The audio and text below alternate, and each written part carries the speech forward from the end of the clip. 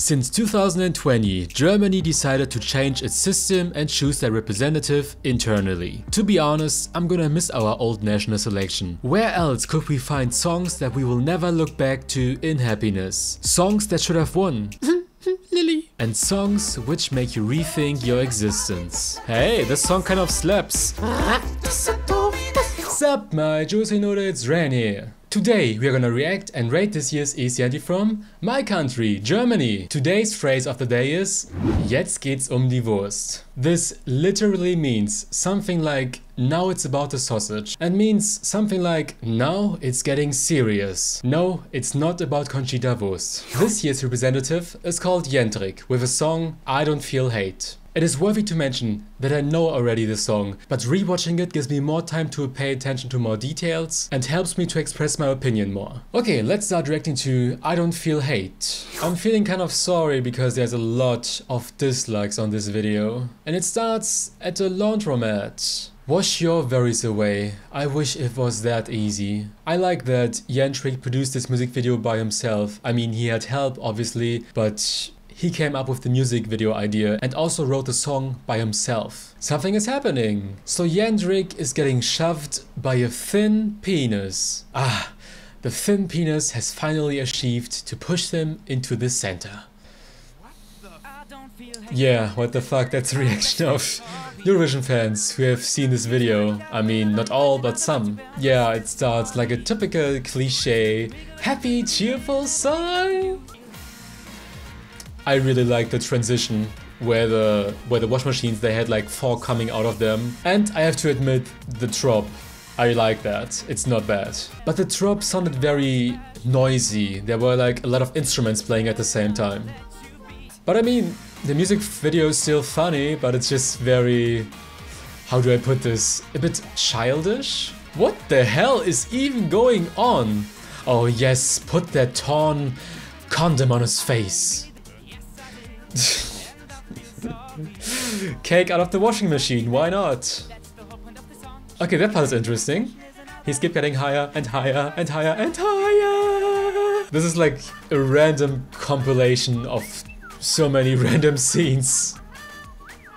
Well, this is far different than bandolage. I mean, tap dancing, why not?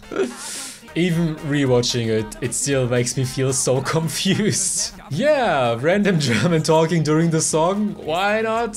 Help me. This song is so quirky. It's it's kind of irritating. Yeah, that's probably my favorite part, the drop. But oh my god, this song is so confusing. The beginning of the music video kind of reminded me from Iceland last year, where all the people sat there and were like, what the fuck is happening? But this one seems like a cheaper version. Okay, the music video was definitely something else. I get that including different people with different problems is a good topic to talk about. But this video was like, oh, we have different people with different cultures and personalities. Let's try to put all these problems and kind of stereotypes together in one video in a few minutes. And yeah, it feels all very pushed and rushed and very cliche-like. But I will try to differentiate the music video from the song, because we will obviously not see the music video in the performance, or will we? Please not. Okay, so what do I like about the song? Good question. As I said, it has a catchy chorus. I especially like the parts where he sings quickly and talks about the middle finger. Finland will like that this year, but these parts are definitely most stuck in my head. What I dislike is that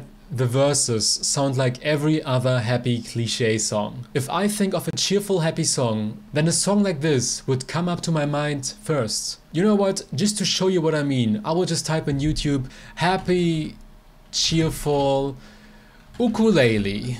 Happy and fun background music, upbeat ukulele. Let's be honest, it really sounds similar to Jendrik's song, doesn't it?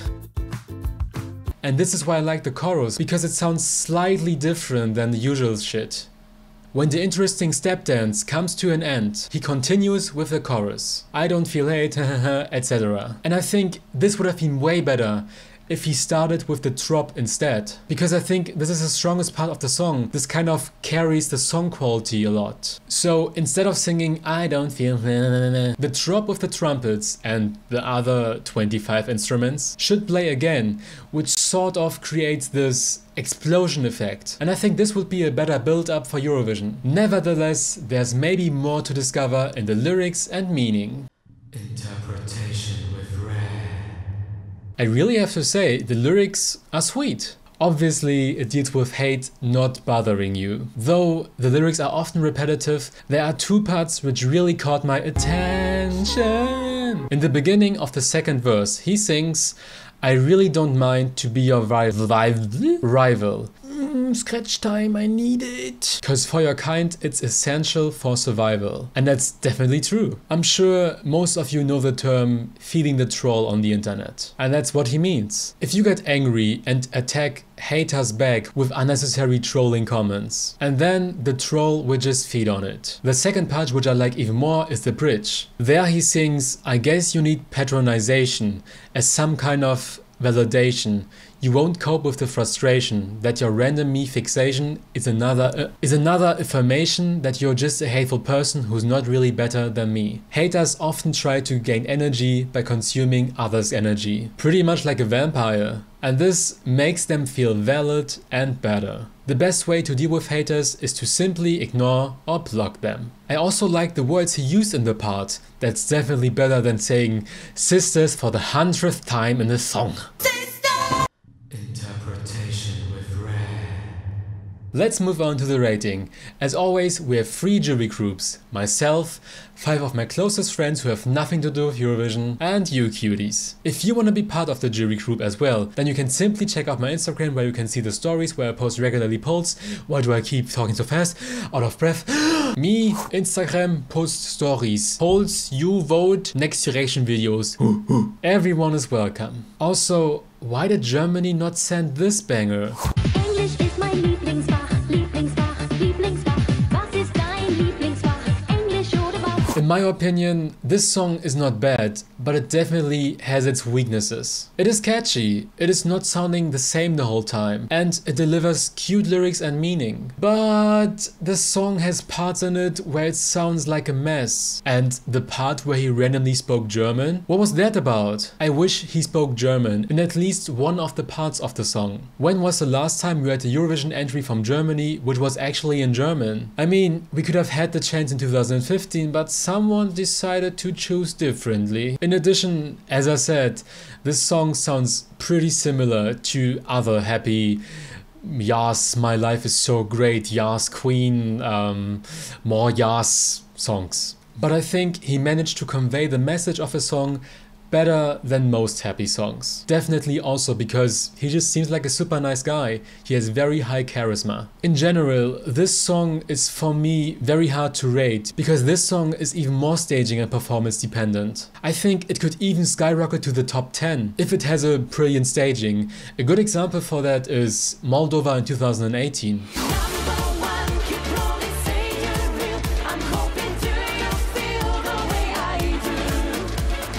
Their song was nice, not so bad, but their staging was absolutely astonishing. Or it could fail horribly, like UK in 2015.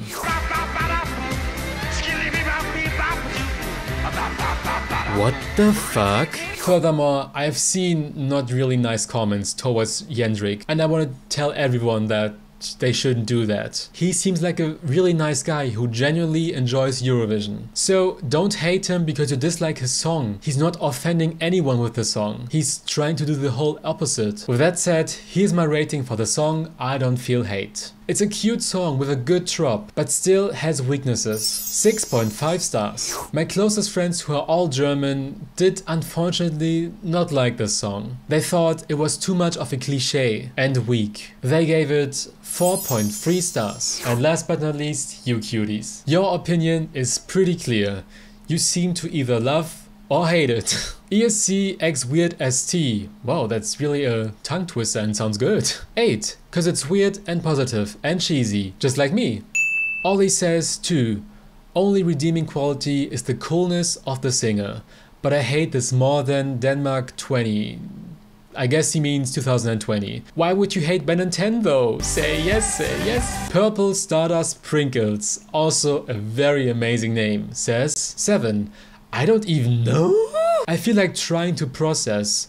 The entry broke my brain, but in a good way. Yes, it's super noisy. EC.Reykjavik says, this is just unlistenable. I don't know how it actually won a selection process. At least he's amazing. In case you didn't know, Jendrik won with really a great result. He was like in a very lead. Seal says 9. He really moves me and mein Arsch. Yes. As you see, the opinions are very split. Just like Arsch. You guys give the song I Don't Feel Hate 5.2 stars. And this is not enough to beat off our current queen Barbara off the throne with an amazing high score of 8.1 points.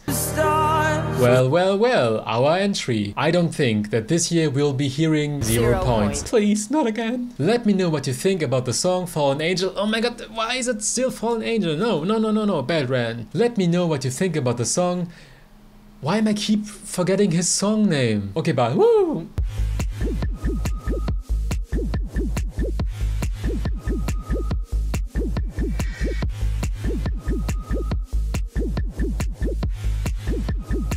Don't you think the song really fits to the Muppet Show? I don't feel hate, I just feel sorry.